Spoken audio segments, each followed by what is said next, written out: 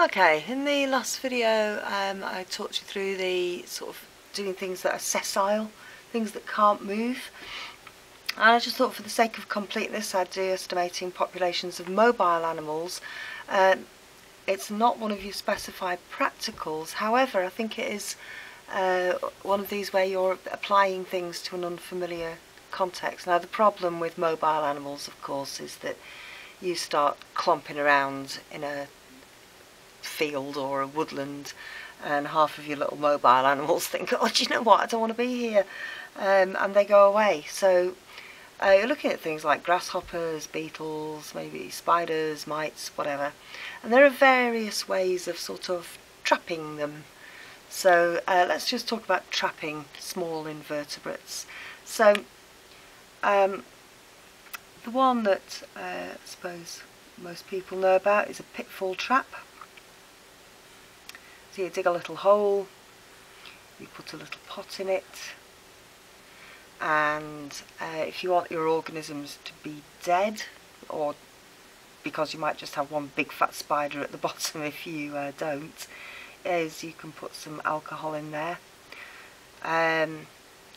Quite often you'll see them with little twigs holding them up with a little roof over the top. That's to stop rainwater getting in. So if you want them alive, you don't put any liquid in, and you stop any rainwater getting in, because otherwise they'll drown. And the idea is then that your small beast kind of trundles along and it falls into the trap, and then you can count it. If you're sampling from, I don't know, bushes, shrubs, that kind of thing, you can use a pooter. Pooter is effectively a sort of a little flexible bit of tubing, just make it look a bit flexible. Goes into a pot with a lid on it, and you've got another tube at this side that goes into your mouth. You see an organism, you put this end next to the organism and you suck on that end, and the organism gets sucked down into the trap. I've never really quite fancied those. I just think too much danger of sucking in a spider. Although the separation of these two tubes is supposed to stop that, I just don't really trust it as such. So there are pitfall traps if you're trying to look at things in trees, and some of you may remember the start of arachnophobia. If you've got your tree or your shrub like that, you effectively hit it with a big stick and all the little things fall out of it. You put a big white sheet down and catch them. In the start of arachnophobia they did that, and then they smoked the things out, and that's why they ended up with the big spider crawling about and killing people, because it was a horror film, comedy horror film, I have to say. And of course you can use a sweep net, so you can sweep through longer vegetation or even through the air, and you can catch the things in there. And that's all absolutely marvellous. But it doesn't, you can count then what you have collected, but you don't know what that is out of the total population that you've got. So, for a pitfall trap, you're only counting the things that are using that particular little trail through the forest. You're only counting the things that you've seen. You've only counted the things that happen to have not been able to cling on very well. You've only sampled the population. So these are population sampling techniques. So calculation, you can do what's called a Lincoln index calculation. So what this assumes is that out of your whole population, that when you sampled it, so this is my sample in blue, I've sampled these organisms, and I want to know how big that big population is. So I need some way of identifying the individuals that I have caught, so I'm going to call these my marked sample. And the technique is called mark, release, recapture. So the idea is that you then release your marked organisms. So having caught them by whatever method, you mark them up. This has to be inconspicuous, because you don't want predators to pick them up more easily. Spicuous. It has to not cause harm to the animal or make it more vulnerable in some way, because otherwise it won't be able to mix back into its population. The idea then is that when you release it, all those marked organisms, and you've got your population, that they mix back up right out into the general population. So it's no use really for things that live in colonies. Woodlice they're not great for this. And the idea is then you've got your general population, they're all mixed randomly and evenly, so that's a bit of an assumption for a set-off. I have to tell you, I think it works. And then you recapture.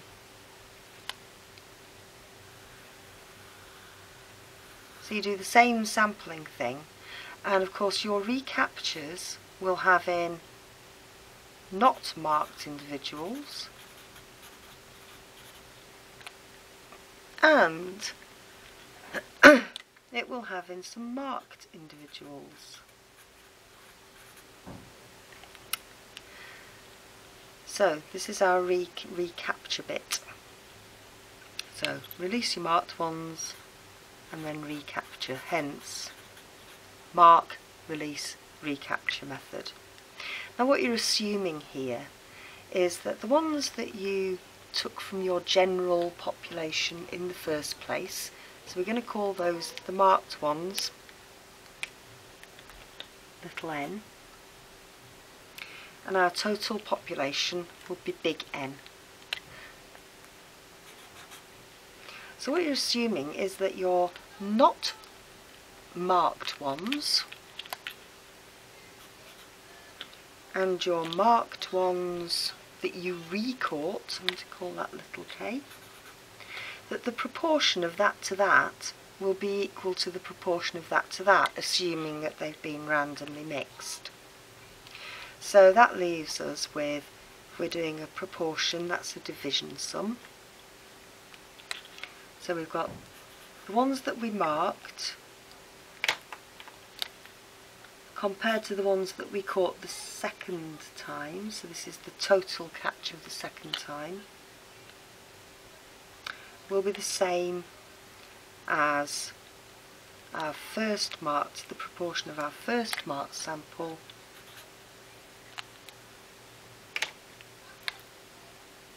over n. And then you just rearrange that so that you can calculate your total population.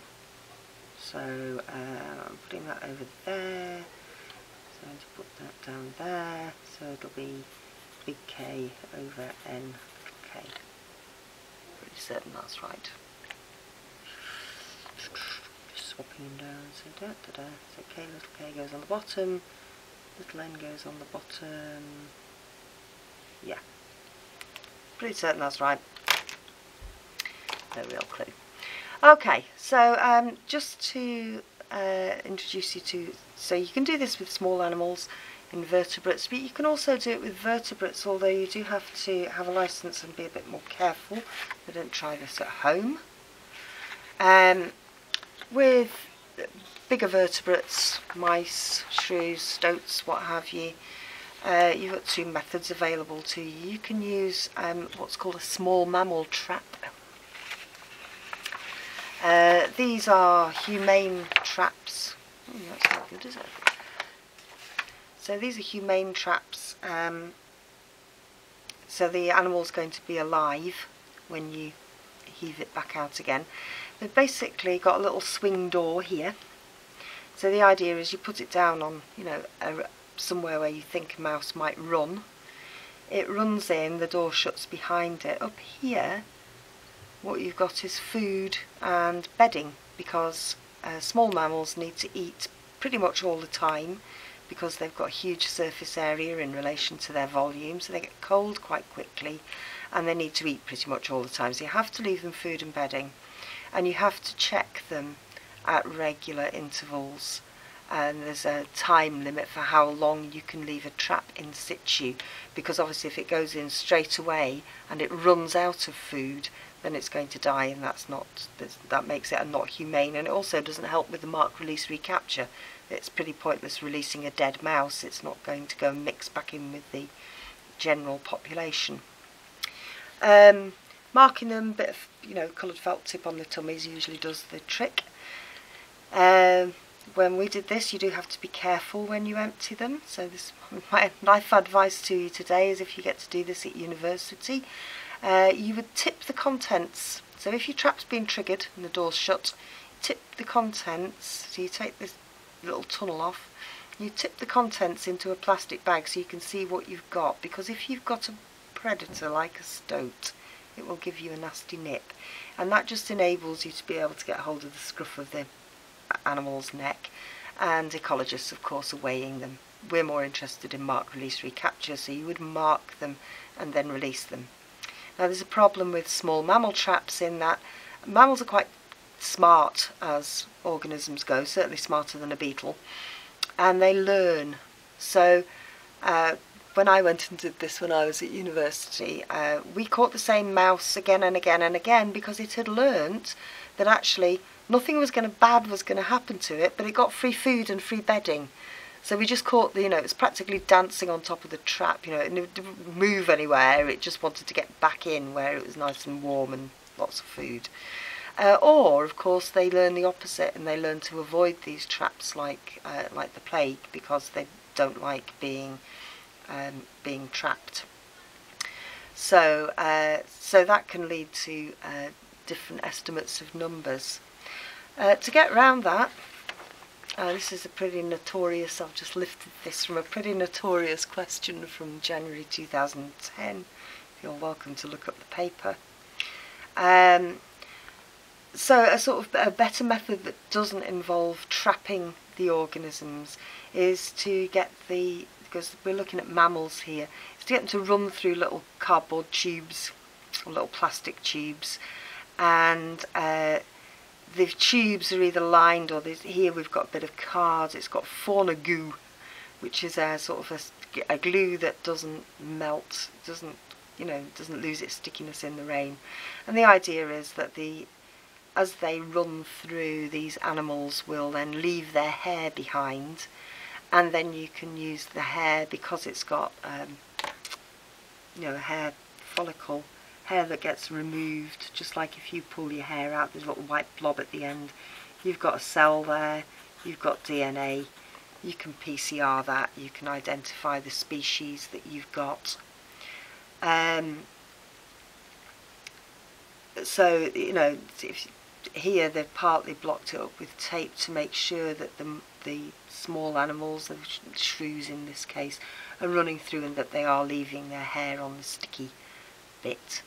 And that's sort of, that's not trapping an animal, so they tend not to sort of learn to avoid it, because they just run through the tube and, oh, hey, so they might have lost a few hairs, but they're not actually getting stuck on it, so they're okay, you're not trapping them, so they tend not to learn to avoid those kind of traps. So there's another one for you.